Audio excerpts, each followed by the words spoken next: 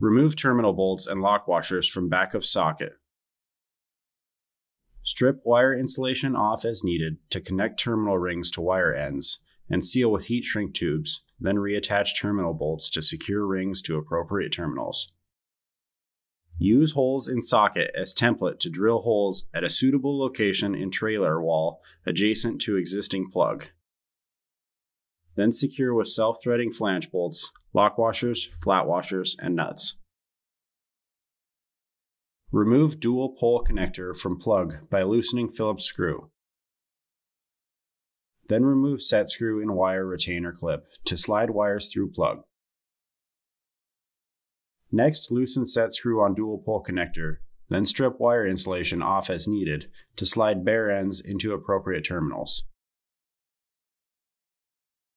Turn set screws tight into each bare wire. Slide dual pole connector back into plug. Secure with Phillips screw, then insert wire retainer clip into plug and use set screw to anchor wire retainer clip to plug receptacle.